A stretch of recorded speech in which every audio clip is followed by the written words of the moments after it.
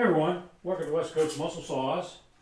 As most of you know, I've retired from building chainsaws, but I still have a great interest in the saws, collecting them, repairs and stuff like that. I don't do the actual repairs anymore, but I do help a lot of guys with their projects as far as their collectible chainsaws, muscle saws, current falling saws, current models. Quite a spectrum. I worked on chainsaws from the 70s clear on up through 2022, somewhere in there. 45 plus years working on chainsaws. And of course, everybody loves their collectible chainsaws. McCulloch seems to be one of the most popular there is to collect. And after this little video here, I'm going to tell you where there's one located where you can buy it if you'd like to. This here is one of mine from my collection. Runs like a dream. It's a McCulloch 790. It's got the steel sleeve cylinder. It's just in perfect shape. Runs like a dream. It's got the right side starter. They had a lot of issues with these. They were easily worn out. The guys didn't line them up right properly when they were using them.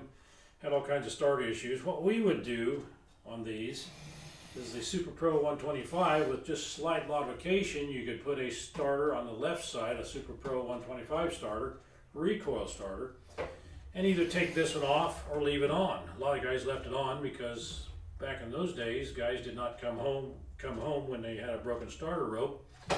They just kept on going, or they repaired it on the spot, on the stump. That's what they did. This one's in great shape. It's got a headstone custom built on the inside, and then a standard one on the outside. Headstones are very hard to come by, very popular. This is just in great shape. I just love it. But here's the one that everybody wants: the Super Pro 125. I worked on, built, repaired hundreds if not thousands of these over the 40-some years that I've worked on them. This one has got the original muffler cover on it and is in great shape. It's got the headstone falling spike, which everybody wants. I've seen those go for a couple $100. Very, very expensive headstone falling spike. And got the original starter handle on it. It's in great shape. Just a great saw. Runs like a dream. But what I want to show you is one of my clients, customers. He's got, let me get this adjusted here so you can see what we're talking about.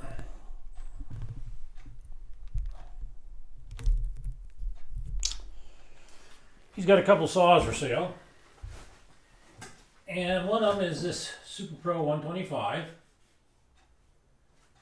And let's zoom in, just let me show you a few things on it here.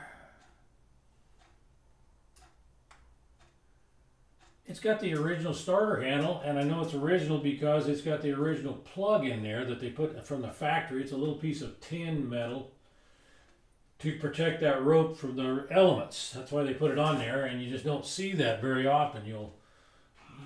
We didn't replace them back in the day. We could. We had access to that little plug, but the guys didn't really care. It wasn't a concern for the timber cutters whether we replaced that or not, so we didn't. Got the little plug there that pops out so you can fine-tune your carburetor.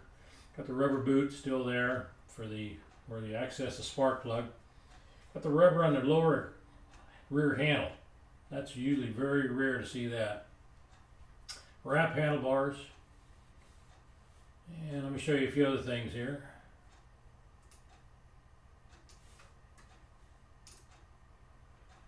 Not only one headstone, two of them. Two of those, very hard to come by headstone falling spikes.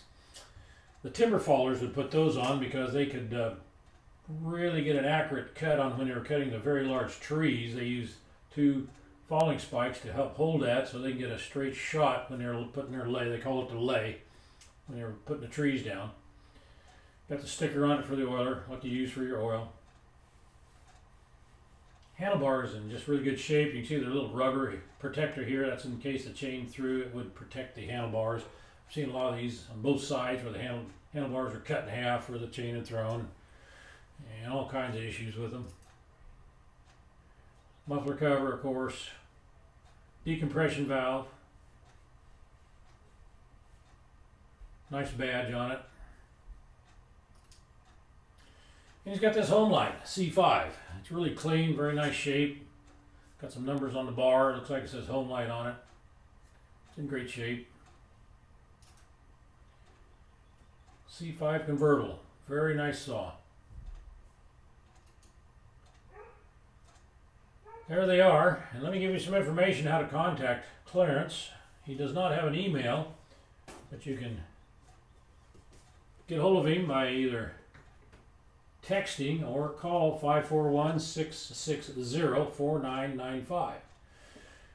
And you know how hard it is to find these saws in good shape. I think you're going to find those are in great shape, but do your due diligence on it. Make sure it's in what you're after.